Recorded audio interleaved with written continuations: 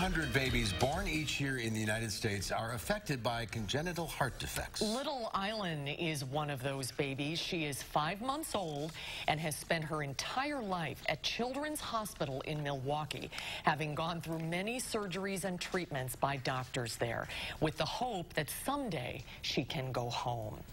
Heart defects are conditions that people live with throughout their lives. An estimated 1 million children and 1.4 million adults in the United States were living with a congenital heart defect. Alexa Rogers is his mother, and she joins us now with this personal story. Thanks for being with us today. Hi, Alexa. Good to see you. You're welcome. Where are we at now? She's 5 months old? She's 5 months And old. how many procedures has she had? She's had 2 open heart surgeries. She's had multiple other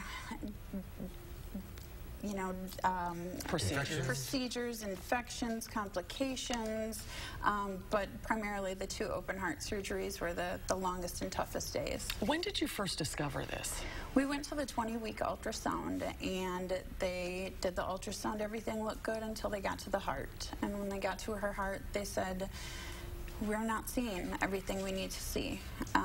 We're going to send you to a specialist." So you were on bed rest immediately, weren't you? I wasn't on bed rest yet. I was on bed rest a few weeks after her diagnosis and spent a month in the hospital prior to her birth and have been there since. So she has spent her entire life in the hospital even before she was born? Even before she was born, yes. Yes. What is her prognosis?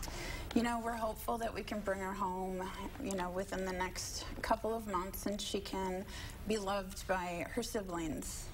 You have 4 other children on top of this. I do have 4 other kids who, they bring the most joy to us. Well, what's your message to folks watching this right now?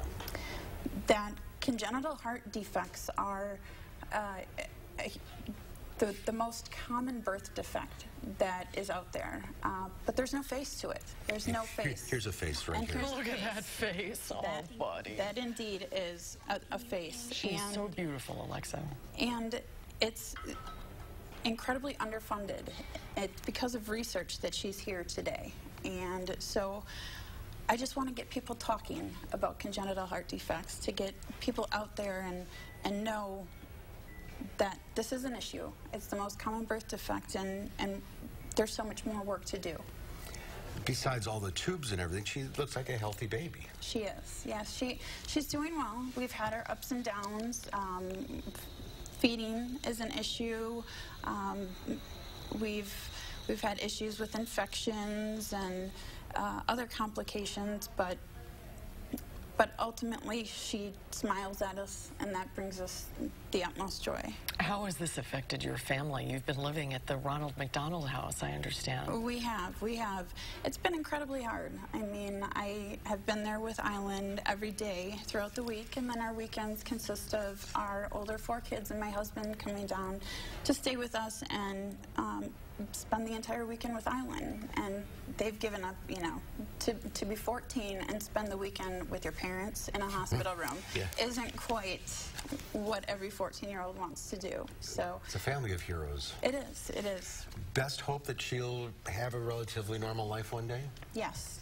We hope and pray that she's going to do well, that she will thrive like all other children, like our other older siblings, and that she'll be happy. Well, thank you for sharing it, because, I'm a big believer you can get through anything in your life as long as you know you're not alone. And somebody will be watching.